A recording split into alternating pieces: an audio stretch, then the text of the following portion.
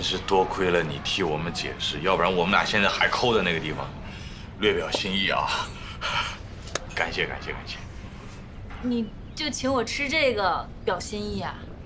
我就说了，我们应该去大一点的饭店。怡情啊，哎呦，这个你们上海的饭店太贵了，我们两个就是出来跑销售，我们就是业务员，哪有那么多公家的钱让我们来请客呢？不好意思。哎，你们这么一个小袜厂，我听都没听过，居然敢在这么大的展销会上开展台啊！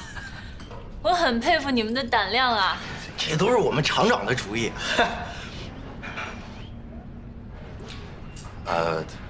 对我是厂长，我这个，那我正式介绍一下哈，这个我叫陈江河，尔东陈，江水的江，河水的河，您是怎么称呼呢？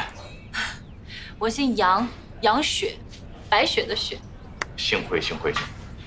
我们这个工厂虽小，但是这个展销会来一趟呢，怎么讲呢？其实是抱着一个学习的态度。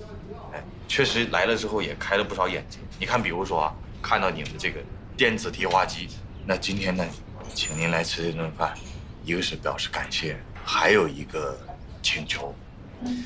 我们呢确实看上了你们这个提花机，你看方不方便把这个电子提花机的这个内部的一些数据啊、资料啊，哎，给到我。陈厂长，您知道这个提花机的价钱吗？哎，知道啊，几十万日元，你怎么算呢？3万多人民币。哎，对。那你还问？我当然要问，我要买的呀。你知不知道，多少个大袜厂来这儿都还只是询价呢？别家我管不了那么多的。如果说通过这次考察，说发现你们这个提花机的这些功能啊，哎，是符合我们的这个生产方向的，那我们打算是要购进去，初步预估的话，可能要购3组左右吧。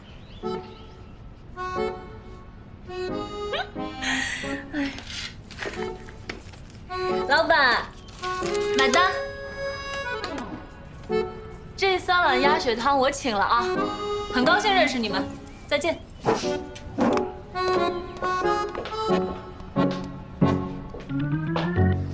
哎，他怎么走了？管不了那么多了，吃吧。この機械はですね、周波数を変換することによって高精度フルギアを同時に駆動することができるんですよ。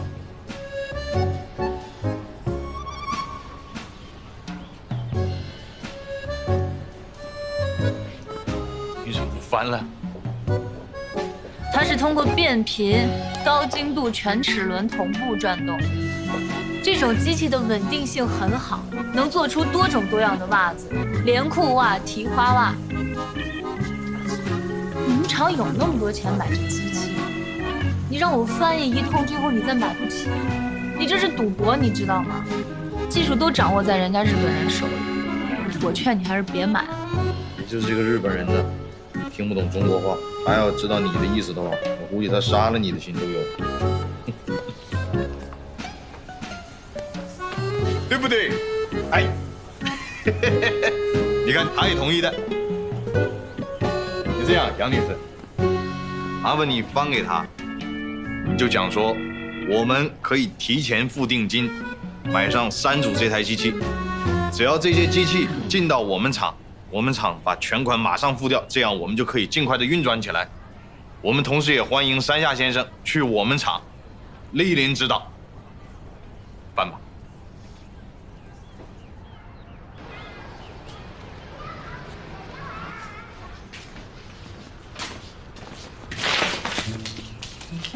哎呦，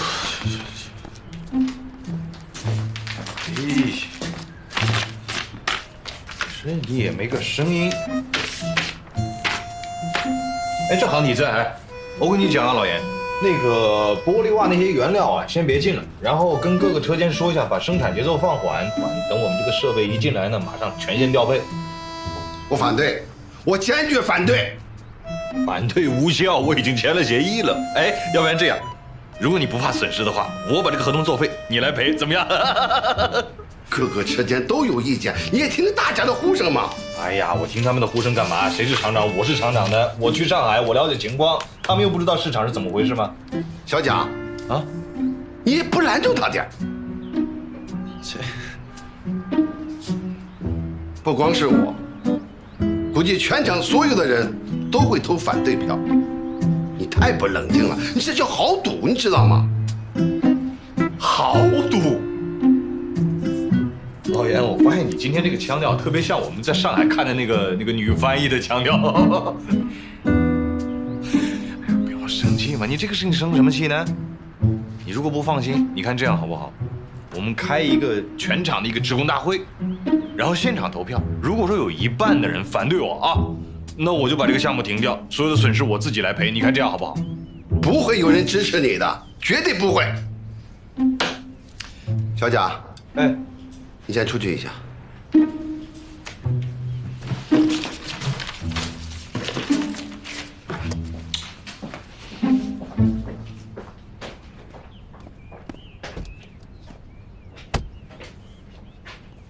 搞什么？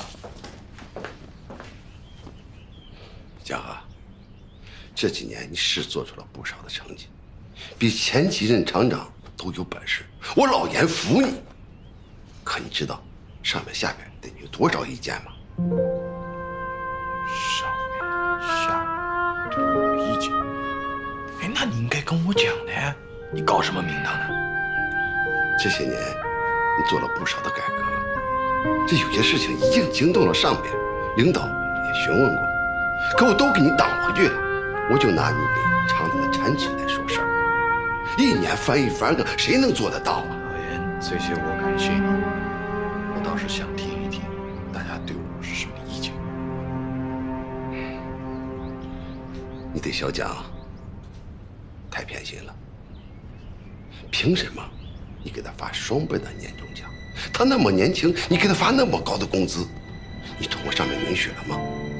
还有，你每次出差都带着他，厂的老工人、老同志都有意见。我的天哪，这算事情吗？这还是小事儿呢，你考虑过吗？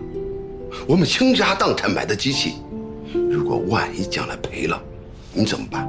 我怎么办？全厂工人又怎么办？你自己赌，我没有意见，你不能拉着全厂的工人一起去赌，你考虑过后果吗？厂长，为什么要这样机械啊？厂长，这干得好好，为什么停工啊？你听听，已经压不